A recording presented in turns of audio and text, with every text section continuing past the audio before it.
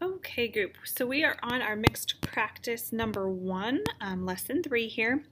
So it says match each correlation with the appropriate scatter plot.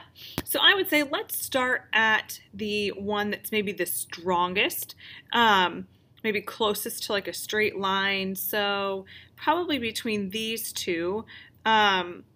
I would say this one's probably a little bit closer. So this is negative because it's going down from left to right, and it's pretty strong. So strong negative, we would say graph 1.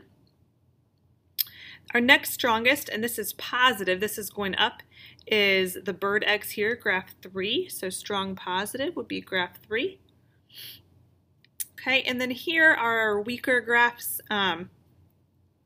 This one I would say is probably more of a positive trend, and this one's probably more of a negative trend.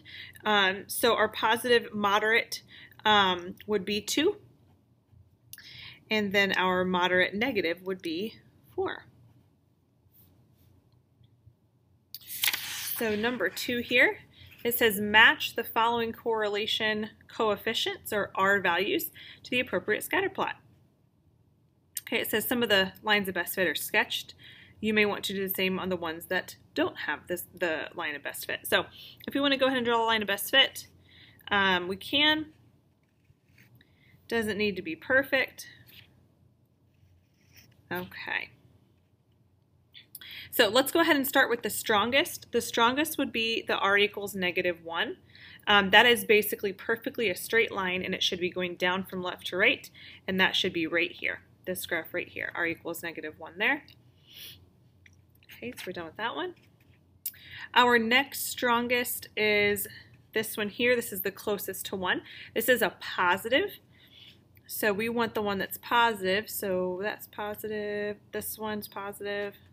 So I would say this is definitely the one that's closest together. So that would be our 0.87.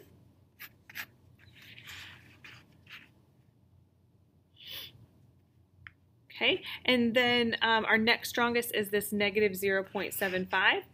That's going to be negative. So let's see, our only negative option here is this guy right here.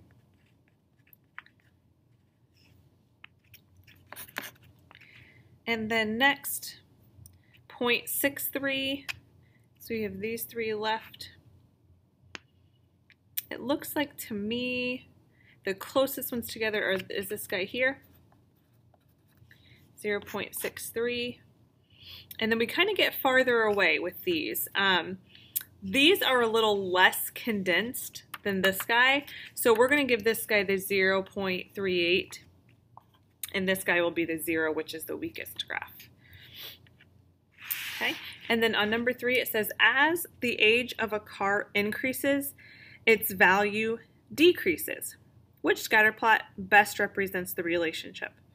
Okay, so if you look here, it says as the age increases. So as this goes up, as the age goes up, right, it gets bigger, the value needs to come down. So we know it's not going to be this one because that's positive. These two here are kind of like, there's no really great indication of if they're positive or negative, but this guy right here makes sense, right? The bigger the older the car, the less the value.